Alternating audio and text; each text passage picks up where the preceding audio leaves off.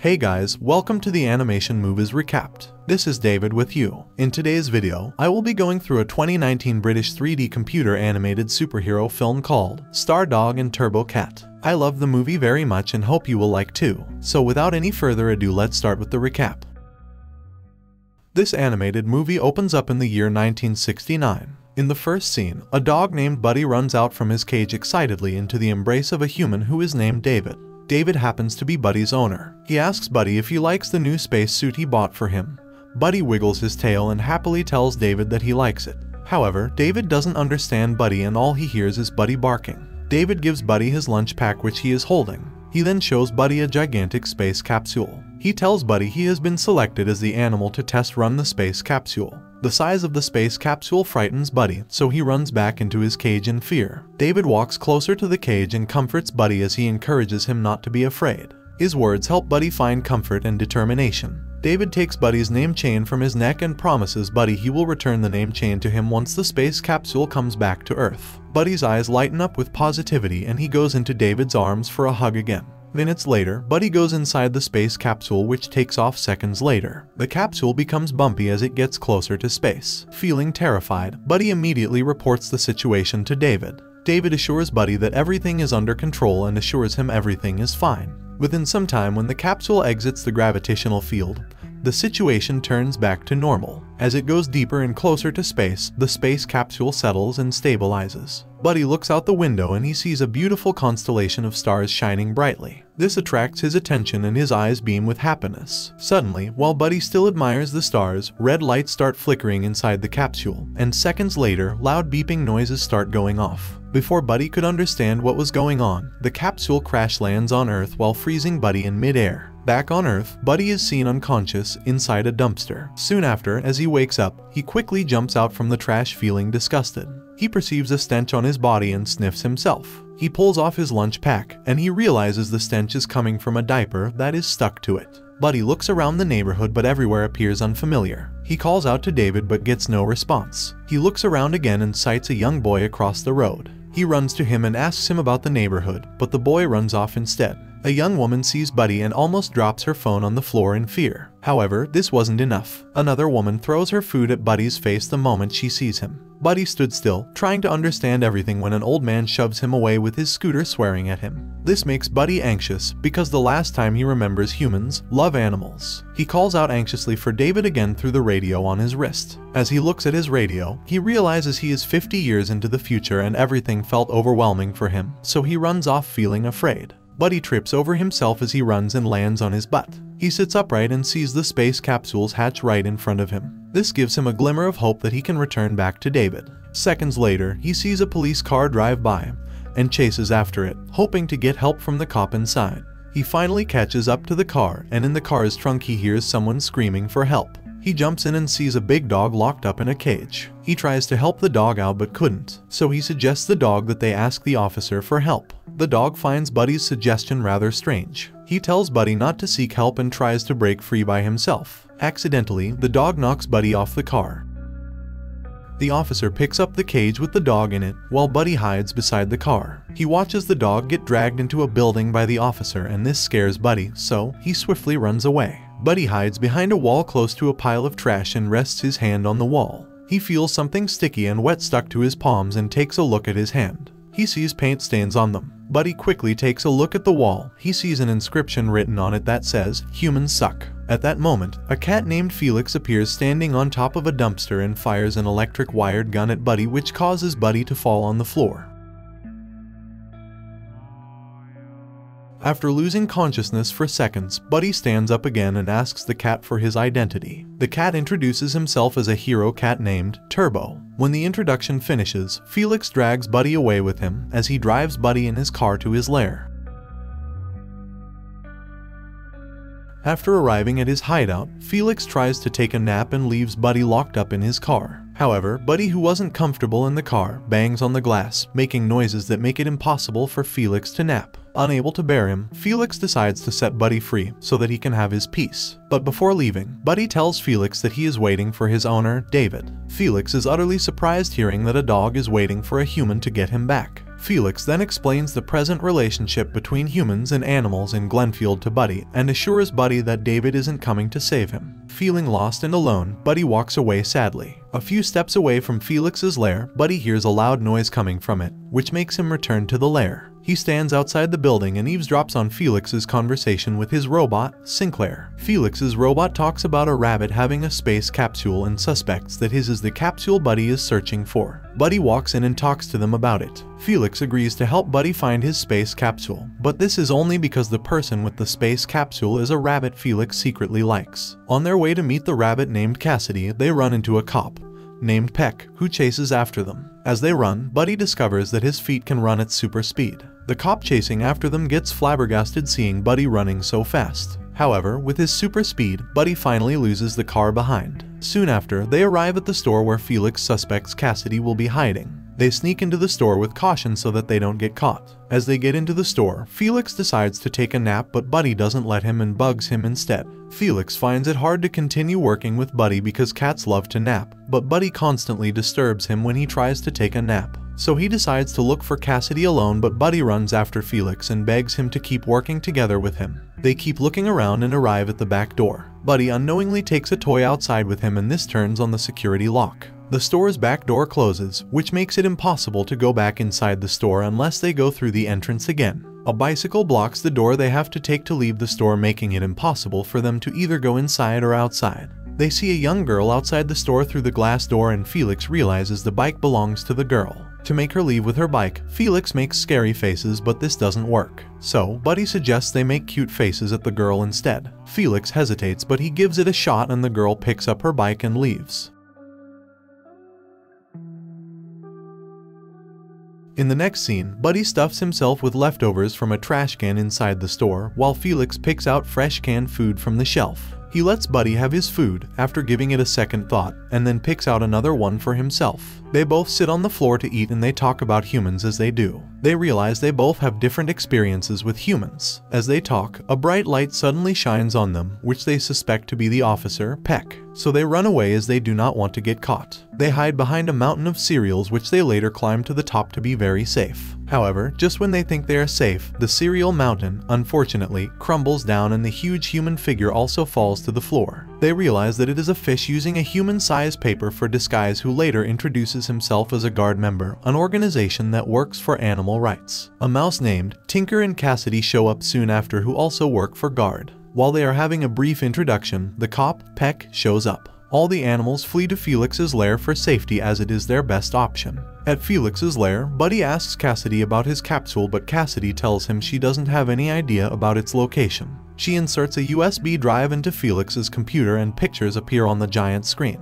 She explains to Buddy that the reason why his space capsule crashed is because of a crystalline substance called hyperlithium, which secretly powers the capsule. She tells him that Guard needs the crystal to protect the animals of Glenfield. Guard's chief scientist, Todd, enters the lair soon after. He explains to Buddy how important the crystal is and tells him how it can help save all the animals. Cassidy talks to Buddy to join Guard, and as she does this, Todd watches the city's CCTV through the giant monitor screen before him. He discovers that Peck has the capsule and sees him taking it to the station. He informs everyone about it. In an attempt to impress Cassidy, Felix goes to the station alone to retrieve the capsule. Felix excellently breaks into the station, but it seems like all efforts will be futile as he enters the wrong room and meets an imprisoned animal named Victor. His intentions of acting smart to impress Cassidy go in vain as his device starts malfunctioning and shoots haphazardly all over the room. Victor stares at Felix in confusion, wondering who he is and what he is trying to do. Just then, Felix hears the footsteps of someone outside the cell, so he hurriedly clings to the roof with his advanced device. However, after some time, he was about to fall as he was losing grip.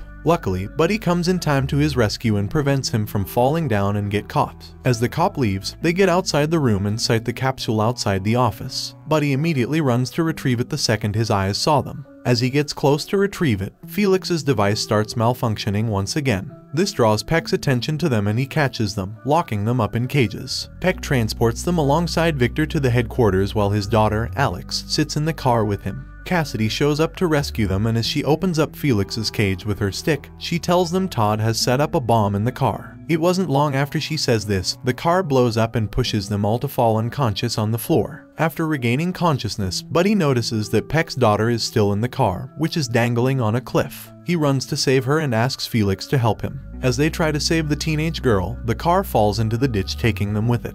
A rope tied around the capsule drags it into the ditch as well. Felix closes his eyes as he lay on the floor because he cannot bear to watch the car fall on him. Felix slowly opens his eyes as he doesn't feel any weight on him. His eyes bulge out as he sees Buddy. Buddy suddenly becomes super strong and holds up the car right before it falls on Felix. The second he realizes what he is doing, he becomes weak in the knees and drops the car. He picks up the car from underneath again, and unknown to Buddy and Felix, a CCTV camera behind them is recording everything. Every TV station in Glenfield broadcasts the superficial event. Buddy ends up retrieving the capsule. Arriving back at the lair, they drop Peck and his daughter on a bench close to their hideout. Peck's daughter regains consciousness and leaves the bench, walking toward the direction of Felix's lair. Buddy and Felix, following Cassidy's order, run outside to stop Alex from coming into their hideout. Alex finds the animals cute and rubs them on their heads while they make cute faces. As they are all distracted, Peck regains consciousness as well. Felix spots Peck and quickly signals to Buddy for them to return. They then crawl into a sewer to avoid being seen by Peck. Now back inside the lair, Buddy stands happily next to the capsule as he waits for David. On the other side, Cassidy and Todd try to work on the hyperlithium, but Felix finds it hard to take a nap in the noise. Todd discovers something about hyperlithium. He finds out that it can affect one's DNA, and so explains to Cassidy how powerful it is. They suspect that Peck wants to use the hyperlithium's power to destroy the animals. Hearing this, Buddy tries to make them understand that Peck might only be trying to protect his family. But Todd tells Buddy about his owner who abandoned him, and Victor agrees with Todd and joins him in condemning the humans. Todd and Victor try to convince Buddy that David has also rejected him. Seeing that it was about to become a heated argument, Cassidy comes in to calm them down. After calming them, she notices Sinclair caring for Felix and asks Sinclair why he always cares about Felix. Sinclair explains to her how Felix picked and fixed him when he was damaged and abandoned. He turns to Buddy and suggests him to go out in the streets as David could be searching for him there. Todd tells Cassidy that they need to learn more about hyperlithium, so Cassidy decides to go outside and get the equipment they will be needing. Since Peck is still in the hospital at the time, it is safe to be outside. Felix runs outside to meet Cassidy after hearing her say she will be coming back. He shyly asks her why she will be staying the night at his place. She explains to him that she needs to stay around to better study the hyperlithium. She sits to discuss with him and apologizes for her attitude towards him when she came to rescue them. After the emotional conversation, she places Felix in charge of the capsule and leaves. Seconds later, the sun's rays put Felix to sleep and a police vehicle comes and picks up the capsule. Buddy arrives right in time to see it and runs to Felix and wakes him up. They both go after the police car, riding in Felix's car, and finally meet up with the car after a series of car troubles on the way. Felix brings out a hook from his car and tells Buddy to aim it at the trunk, but Buddy mistakenly aims the hook at the capsule and it falls off the trunk. Felix doesn't mind. He ignores the capsule and focuses on chasing the car. Buddy is concerned about the capsule, while Felix is worried, thinking that Peck might have already captured Cassidy. This makes them scuffle with the steering wheel as their priorities clash. They crash into a tree and end up losing the car. Soon after they get back on the road, all they could find was the capsule on the floor, so Buddy gets closer to the capsule and pulls off the cloth covering it.